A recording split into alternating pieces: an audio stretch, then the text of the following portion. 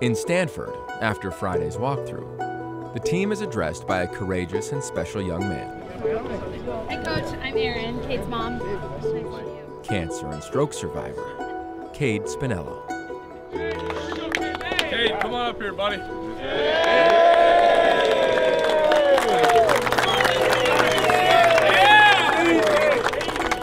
Hey, so Cade, aka Super Cade here. I've known him for about 5 years now. He's been an inspiration to me, and once you guys hear a little bit about his story and the legacy that he's carrying on. Jesse Reese started the NEGU Foundation, stands for Never Ever Give Up. Kids across the world battling cancer. Jesse happened to pass. She's from my hometown, and Cade's carrying on her legacy. And to say he's a superstar would be an understatement. So without further ado, Cade, if you want to tell them a bit about your story. Hi, my name's Cade. I'm 13 years old. I'm a NEGU kid. You may find this hard to believe, but we have something in common. We all love the game of football. We're all working hard to reach a goal. Your goal is to win a championship, but my goal is to get better. Watching players like you helps me to NEGU. NEGU stands for Never Ever Give Up. 8 years ago, I was not moving my right side. I was learning to walk again. I was learning to talk again. Now I'm swinging it with the top quarterbacks in the nation.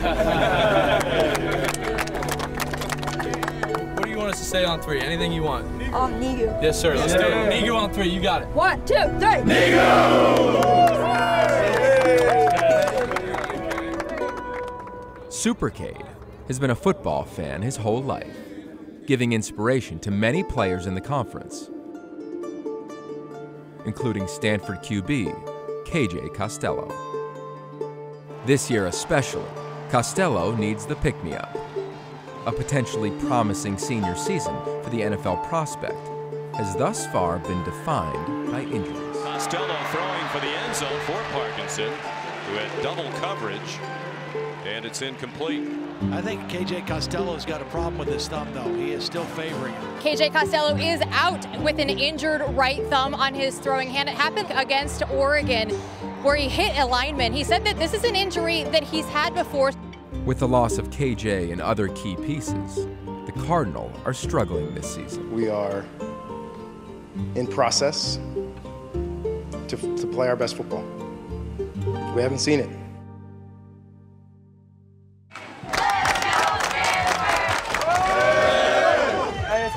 One way we can play the game. One way we can play today, and that's together. There's no defense, there's no offense, there's no special teams, just us versus them. Family on 3, 1, 2, 3. Family!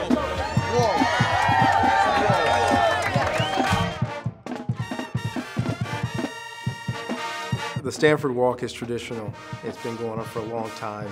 There's something to be said about feeling that environment and feeling that involvement for our fans to feel like they're part of our pregame ritual. That anticipation that builds towards kickoff. It's exciting. There's really not a lot like it. My favorite part is spotting my family members, those I love in the crowd. That's always a powerful moment for me.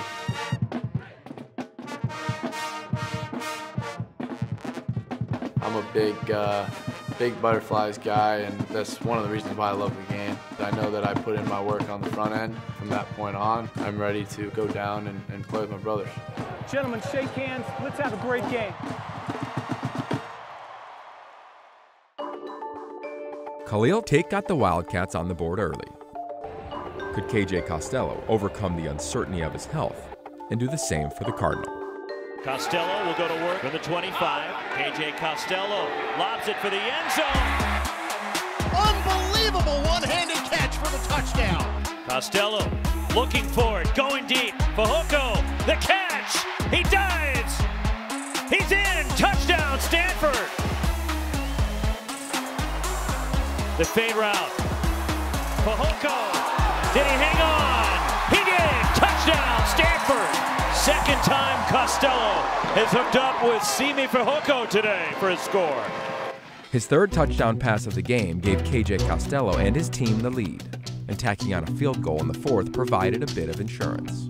Now down 10, the Wildcats were desperate for a comeback. Khalil Tate for the end zone. Did he pick it off?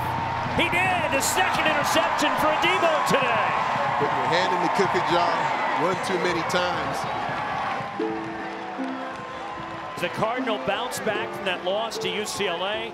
Even their record at 4-4 in the season and their Pac-12 record goes to 3-3. So how do you feel right now after your first game in several weeks? Hey, regardless of how I feel, team victory feels amazing, right? I mean, we all work so hard. We sacrifice so much with our families, friends, everything. So being back out here with my boys feels unbelievable.